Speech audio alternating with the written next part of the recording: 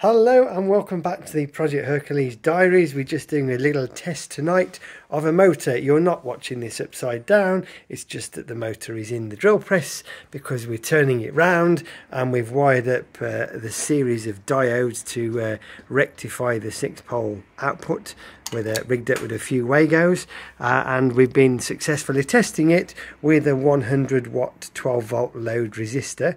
And when we spin the whole thing at around 3000, what is it, 3000 and I can't read this because I've got old man's eyes, but whatever number that is there, that's the speed we've got, something like 3200 from memory.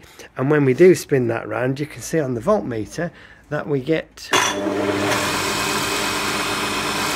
just over 17 volts across the 100 watt load resistor. So we calculated that at around about 24 watts. 24 watts at 3000 RPM. We haven't got much of a torque arm holding this, so there isn't an awful lot of torque that we need to manage, and this would take a higher speed if we needed to.